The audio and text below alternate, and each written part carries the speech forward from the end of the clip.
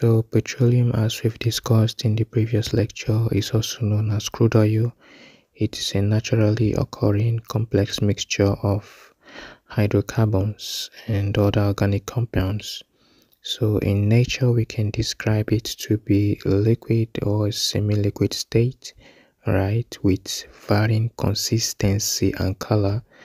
We can also describe it to be hydrocarbon based, that is comprising mainly of hydrocarbons, which are molecules consisting of hydrogen and carbon atoms.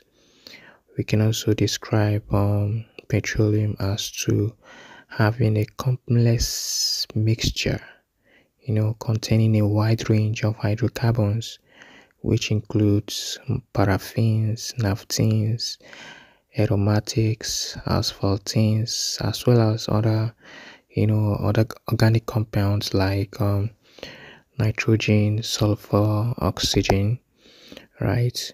So we can also describe its nature to be fossilized. It's a fossil fuel. You see, petroleum is formed from ancient plant and animal remains that have been subjected to heat, pressure, and time, making it a fossil fuel. And we can also describe its nature to be that of non-renewable, as a non-renewable energy source, meaning that it is a finite source. It can be consumed and not replaced. Alright, it cannot be replenished in any human time scale. So we can also classify its nature to be variable, okay, because petroleum composition and properties can naturally vary significantly depending on its source or its geology or the conditions surrounding its formation. So its nature could be ascribed to be energy dense, making it a valuable resource for transportation, industrial and energy applications. All right, and then we could classify petroleum based on properties, composition, and uses. All right, so according to properties on classification of petroleum, we could have density, we could have viscosity, and then we could have sulfur content. All right, being classified based on density, we have what is called the light, medium, and heavy petroleum. All right, so for light petroleum, they are being characterized according to API gravity of greater than 31.1 degree. We shall be discussing this in the later lecture. So for medium petroleum, the API gravity is from just within 26 to 31.1 degrees. And then for heavier petroleum, their API gravity is less than 26. So according to viscosity, we have the low, medium, and high, right, based on their fluidity. And then according to sulfur content, we could classify them to be either sweet or sour. Right, for sweet crude, that means their sulfur content is actually less than 0.5%. So for a sour crude is having its sulfur content greater than 0.5%.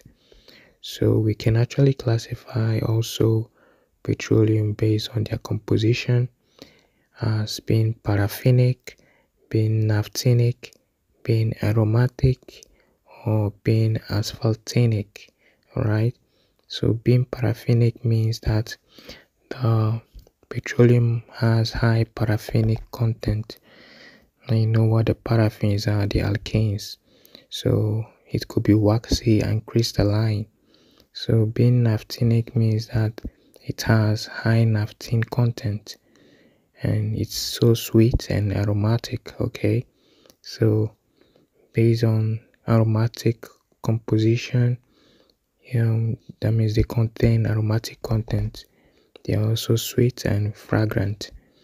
Then based on asphaltenic, so that means they possess high asphaltene content, making them heavy and viscous. So we can actually classify petroleum yet again according to their uses, and we can use them as fuel. Examples of fuel, we have gasoline, or which we call petrol. We have diesel fuel, that's gas oil, for heavier machineries. Then we have the jet fuel for aviation, turbine fuel.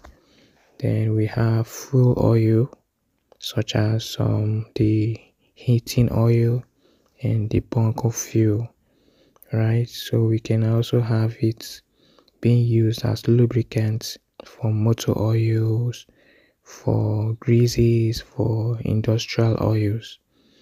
Then we can also derive some petrochemicals as used for petrochemicals. They could serve as feedstock for plastics, fertilizers, and other chemicals. And we can also employ petroleum as specialty products. Specialty products such as solvents, making of solvents, petroleum jelly, paraffin wax, and asphalt. Natural gas, on the other hand, is a naturally occurring hydrocarbon gas mixture consisting primarily of methane with small amounts of other hydrocarbons and impurities. And it's a vital energy source used for electricity generation, industrial processes, residential and commercial heating. It is also used for cooking and transportation, such as the compressed natural gas, which is CNG, and the liquefied natural gas, which is LNG. And based on its composition, we can say it is divided into methane, ethane, propane, butane, and other hydrocarbons, right, with their various percentages.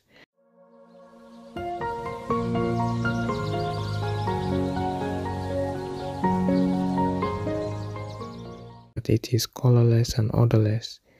So usually mercaptans are added to initiate some degree of odor so as to help it to be characterized and detected. So, and again, it is highly flammable. It is less dense than air and can be easily liquefied at low temperatures and high pressures.